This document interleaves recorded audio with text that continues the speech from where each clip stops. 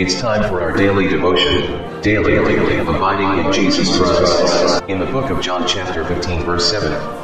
If ye abide in me, and my words abide in you, ye shall ask what ye will, and it shall be done unto you. A daily devotional ministry project of Cristuto Genobaga from passages taken from the Holy Scriptures with quotations from the Spirit of Prophecy by Ellen G. White. Daily abiding in Jesus Christ.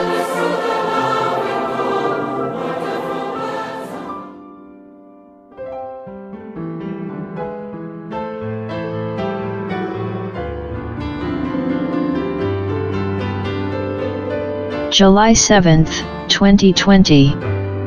Ephesians 4 verses 11 to 13.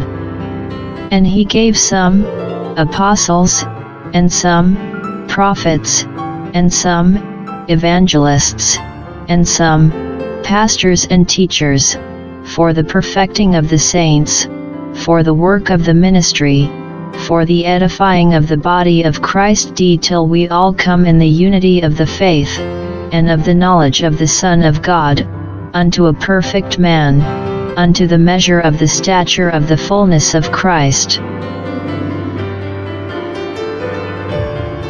Quotation from the Spirit of Prophecy. Learning, talents, eloquence, every natural or acquired endowment, may be possessed, but without the presence of the Spirit of God, no heart will be touched, no sinner be won to Christ. On the other hand, if they are connected with Christ, if the gifts of the Spirit are theirs, the poorest and most ignorant of his disciples will have a power that will tell upon hearts. God makes them the channel for the outworking of the highest influence in the universe. By Ellen White. Christ Object Lessons, page 328. Our prayer for today. Our Father in heaven, with utmost humility, we approach your presence with awe and reverence because you are holy, just, good and most lovingly, you are our loving Father.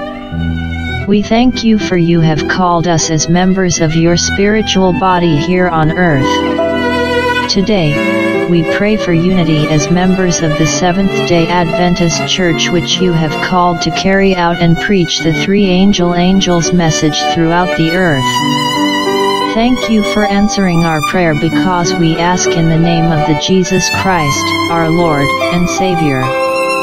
Amen.